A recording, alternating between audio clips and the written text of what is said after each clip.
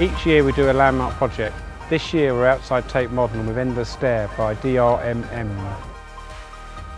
When the London Design Festival approached me with the idea of working with the American Hardwood Export Council about producing some kind of installation or structure for the festival, I was at first delighted and then immediately curious about why and how hardwoods could be a sustainable form of construction. We came along with a structural concept and wanted to do something completely new by putting cross-laminated timber structures together with this really intriguing timber, the tulipwood. The strength of CLT is really governed by rolling shear. And what's exciting about the tulipwood is that it is about 3 times stronger than softwood in rolling shear. Predictability of performance through CLT is one of the great things. So that's what allows us to use smaller and lower quality material about predictability and performance.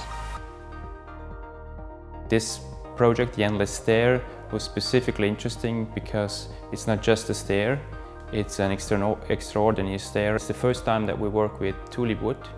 It was a good opportunity to see what the possibilities we could do with tulipwood, and especially in a new application in CLT. Wood is the new concrete, it's the material of the 21st century, and I think we've gone a way to demonstrating that with this project.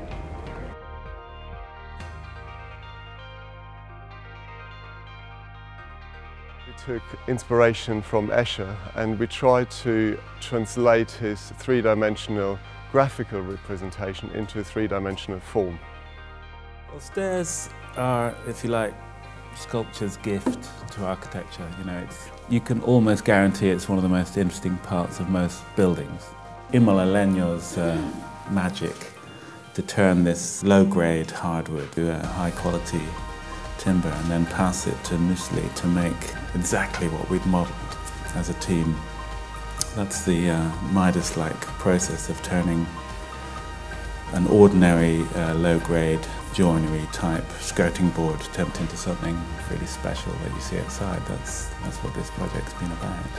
I hope that we have specifiers and architects that could look at a project like this and look at tulipwood for its natural beauty and say, I want to include something like that in my project where I see those colors and I see what the wood can bring into design of a home.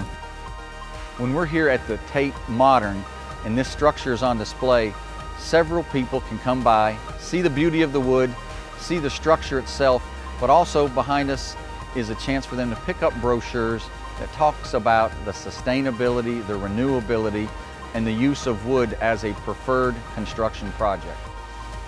U.S. Ambassador was here, giving our message of the value of wood, the renewability and the sustainability of wood. So all in all, a great day here at Tate Modern. Over the last 50 years, the number of standing hardwood trees in the United States, because of careful forest management, has doubled in the last 50 years. So while we continue to do a lot of exports, we're also growing and replenishing and renewing this incredible natural resource.